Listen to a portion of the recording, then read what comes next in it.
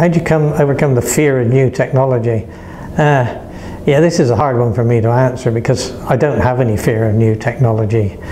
I guess this dates back to my days of when I was a research test engineer developing the engine for the Concorde.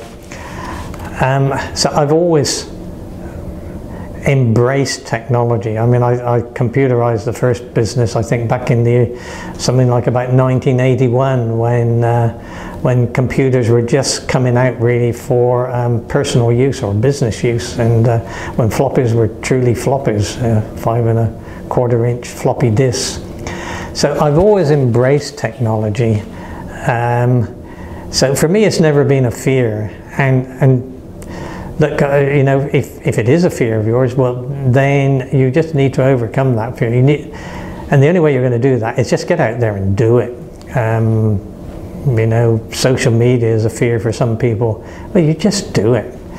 And going back to one of my previous videos, you know, about failure, don't look at it as a failure. Just look at these things. If you don't get it right the first time, just do it again until you do learn how to get it right.